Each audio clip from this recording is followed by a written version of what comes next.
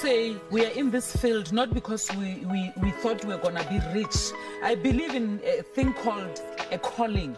I believe that God has called me to be where I am. And I didn't come here for glamour or for South African mother and Malawian father. So I'm a Salawian. Salawian. Yes. That's what our ancestors told us.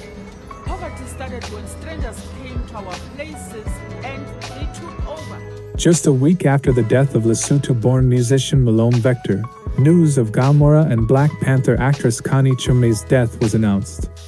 The actress was 72 years old and left behind 4 adult children. Her family shared the news in a short statement posted on her verified Instagram account. According to the family of the renowned South African actress, she died in the afternoon of Tuesday, August 6, 2024. The statement from the family read as follows. The Chiume family regrets to inform you of the passing of internationally acclaimed award-winning actress Connie Chiume, read the family's statement on her official Instagram page. Connie Chiume passed away at Garden City Hospital today, on the 6th of August. The family asks for privacy during this difficult period, concluded the brief statement. Connie was best known for her starring role as Marmokiti, Keti, Kuse, an upstanding and moral woman and maternal figure in the fictional community on ETV TV soap opera Rhythm City. She played the role between 2007 and 2016. She also appeared in shows like Zone 14, Soul City, Mazinho.Q and Gomora. Connie was highly celebrated for her appearances in the Marvel film Black Panther, 2018, and Beyoncé's Black is King, 2020. She has previously shared her acting tips with the younger generation. During the time we started acting, there was no drama school for black people. We started during the days of apartheid, so our school was the theater, our stage, she said in an interview earlier this year. Following her stage career, she had the chance to move to TV. According to Chiume, her first appearances on TV were only as a background actor, as black actors weren't allowed to lead roles at the time. TV was introduced to SA, and when it started, it was just TV1, which was just white people, and we'd be invited just to be a background artist, maid or gardener for us as black people. Then came about TV2, TV3 and film, and Chiume found herself moving in between work on them. The scope of acting became broader instead of just theater. Then opportunities for film came in. You find yourself moving in between all these different genres, she said.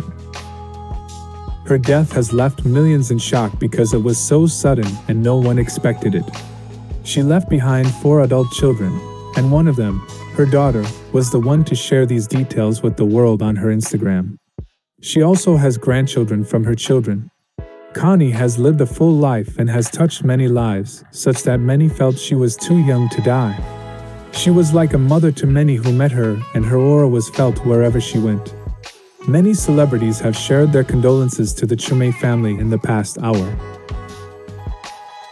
What? Oh no, mommy.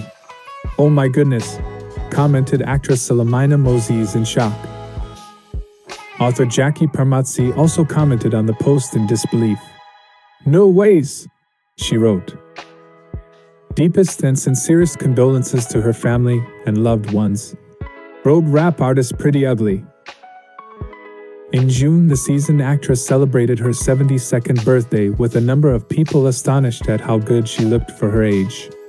Little did many know it was her last and final birthday. Taking to Instagram, Chiume posted, "Touchdown 72. Happy birthday, Kanza." The post has since gained thousands of comments and reactions. At the time, fans and celebrities quickly flooded her comments section with warm birthday wishes.